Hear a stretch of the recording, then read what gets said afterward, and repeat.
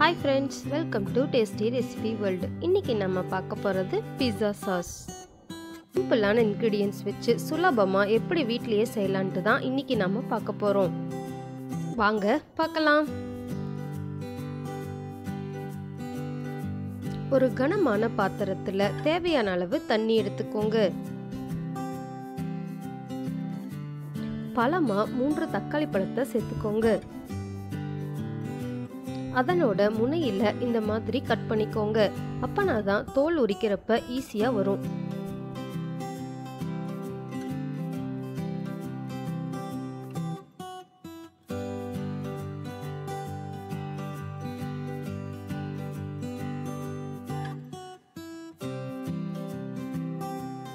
இதன் கூட அரை பெரிய வெங்காயம், வரமிளகாய் 2 சேர்த்து நல்லா கொதிக்க வச்சுக்கோங்க. 5 minutes நல்லா வேகட்டுங்க. சூடு ஆறுனதுக்கு பிறகு தக்காளியோட தோலை இந்த மாதிரி உரிச்சுக்கோங்க.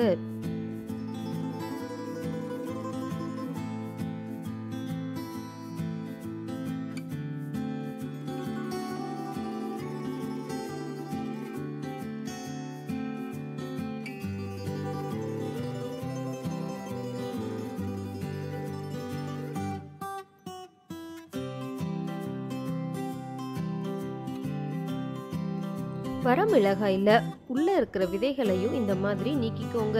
இல்லாட்டி ரொம்ப காரமா இருக்குங்க. காரம் அதிகமா சேர்த்துக்குவீங்கன்னா விதைகளை நீக்காம அப்படியே சேர்த்துக்கோங்க.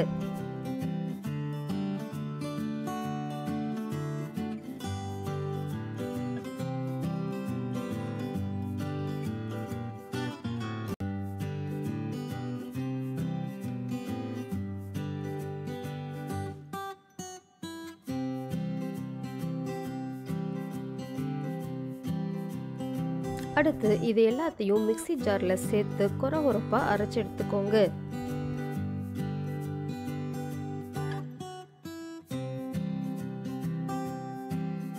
ரொம்ப நைஸா அரைக்க வேண்டியது இல்லைங்க.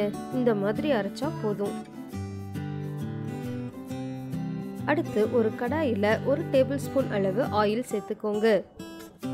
அது கூட நறுக்கிய பூண்டை சேர்த்துக்கோங்க. பச்சை வாசம் போகட்டுங்க. அது வரைக்கும் வணக்கி எடுத்துக்கோங்க.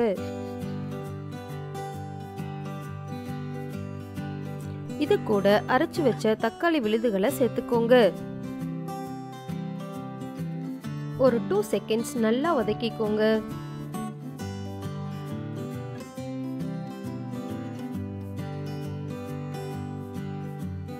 இது கூட தேவையான அளவு உப்பு சேர்த்துக்கோங்க.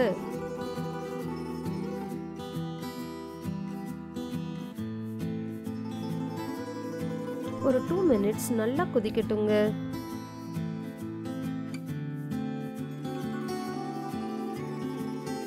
பிறகு இது கூட tomato sauce 1 table spoon, chilli flakes 1 teaspoon, ஒரேகனோ 1 teaspoon, pepper powder 1 teaspoon, sugar 1 teaspoon சேர்த்து நல்லா மிக்ஸ் பண்ணிக்கோங்க.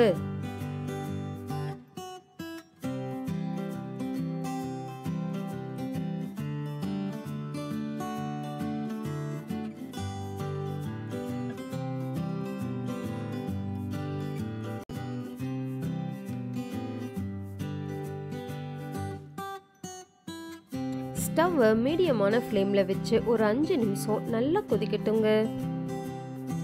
ரொம்பவும் தண்ணியா இல்லாம ரொம்பவும் திக்கா இல்லாம மீடியமான கன்சிஸ்டன்சில சாஸை ரெடி பண்ணிக்கோங்க. பாருங்க, டேஸ்டியான பீஸா சாஸ் சூப்பரா ரெடி ஆயிருச்சு. அவ்வளவுதாங்க. கண்டிப்பா ட்ரை பண்ணி பாருங்க. இப்படி சாஸ் ரெடி பண்ணி பீஸா செஞ்சு பாருங்க. செம்ம டேஸ்டியா இருக்குங்க. உங்களுக்கு இந்த வீடியோ பிடிச்சிருந்தா லைக் பண்ணுங்க, ஷேர் பண்ணுங்க. கண்டிப்பா மறக்காம சப்ஸ்கிரைப் பண்ணுங்க. Thank you for watching.